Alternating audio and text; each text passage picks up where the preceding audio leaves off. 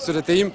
Incredible race, incredible debut for me in this new series, so it's a perfect way to start with a pole position and a race win. So now I'm very happy. I will celebrate tonight, but I will already focus on tomorrow.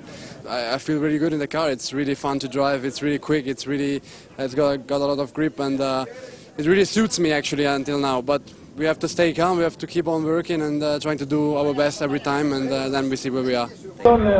De Renault entrega el trofeo al ganador. Fuerte aplauso para Mirko Bortolotti.